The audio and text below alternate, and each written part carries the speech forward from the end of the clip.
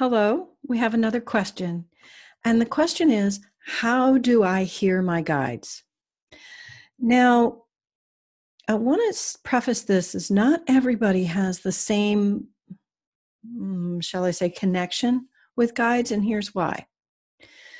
We have a choice when we come to this world, whether we want counsel or not counsel. And what I mean by that is every human has a,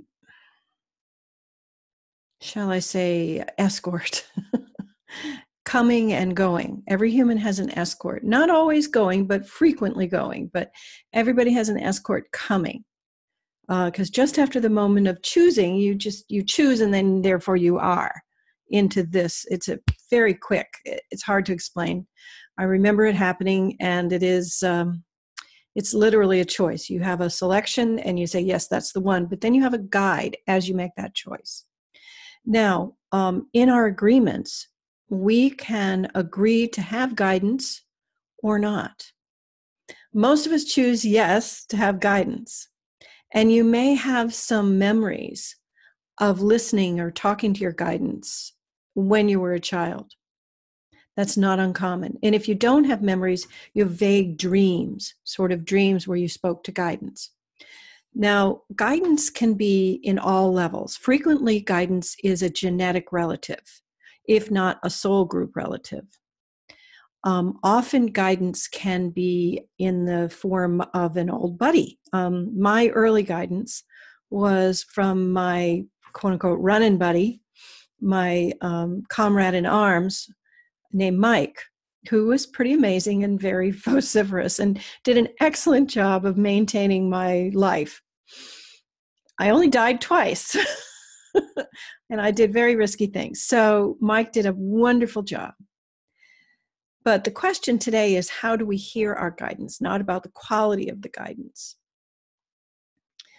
Often, if we are complaining that we can't hear our guidance, it's because we weren't listening.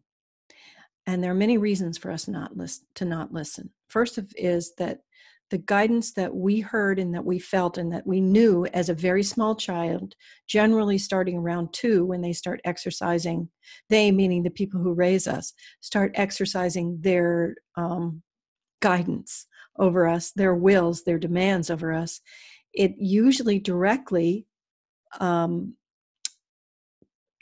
against the demands, our guidance versus their demands. So we learn to subjugate that listening for listening to the big people around us. That's a very healthy and normal thing to learn. If we were raised by a highly critical and very negative parent, our guidance is so subjugated that it gets buried so deep that we can't hear anything. And here's what you'll notice. If you apologize a lot, if you feel that, you shouldn't make any demands, if you feel like your information isn't valuable, if you feel pressured and very frightened, if you get caught doing something wrong, then chances are that your guidance is pretty deeply buried. It's possible to bring it back. It's not impossible. And what is the first step?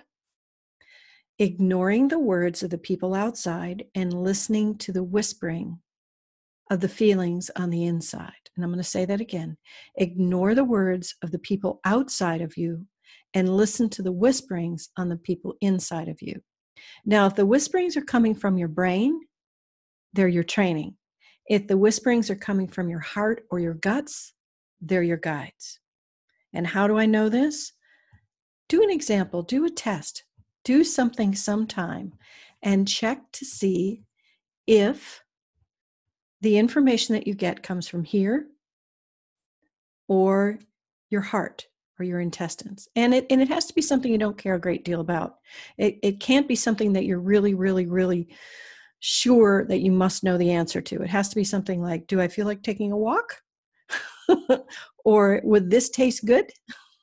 And notice when it comes from your brain or your guts. And generally, it comes from your heart or your guts. It has to be something that you don't care about. Just so you learn how to listen to that voice. The voice of shame comes from our brain. The voice of encouragement comes from our heart or our guts. Okay? Although often fear comes from our guts. And there's a biological reason for that. The feeling of gripping in our guts is fear. Okay, so they're suggesting that we do a very quick meditation so that you can listen to your guts and that we can turn off the mind and move into the body to hear our truth. And so we'd like you to slow down your mind very slowly by counting backwards from 10. And as you count backwards, I want you to make your breath in rhythm with a count, breathe in, and then have a count and breathe out. So we're going to start 10, 9, 8, 7, 6, 5, 4, 3,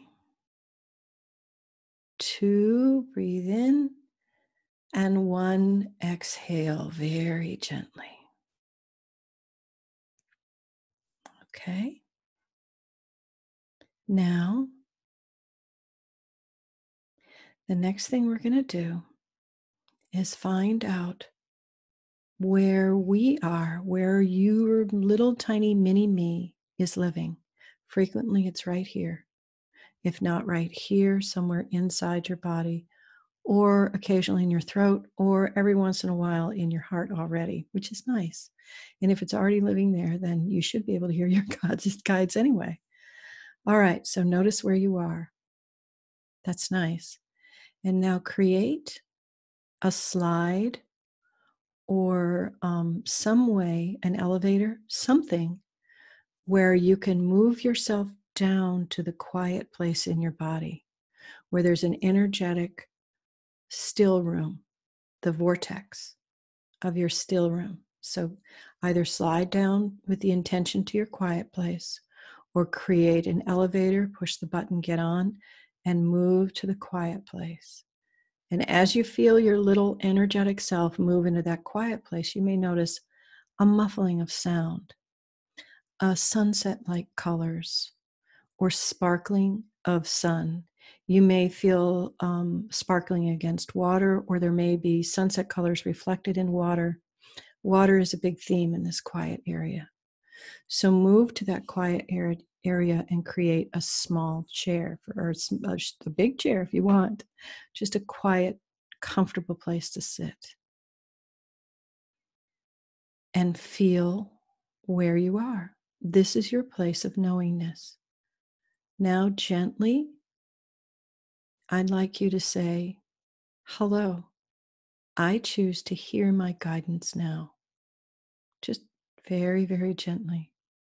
You may hear an echo or you may hear guidance from this area right away. If it's far away, just again say, I choose to hear my guidance now. I promise to listen and honor. I choose to hear my guidance now. I promise to listen and honor. And now wait. And you don't try, just let your mind drift. Let your mind enjoy the view and the quiet peace of this place. In fact, go to this place as often as you want and ask for knowingness and guidance. You will receive it here, first and foremost. This is the source.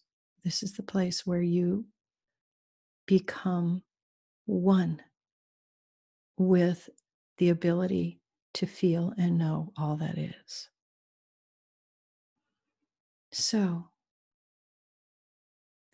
the next thing you're going to do is you're going to create a rule. Then when you feel the twinges or you get an inspiration of knowledge, you will honor it.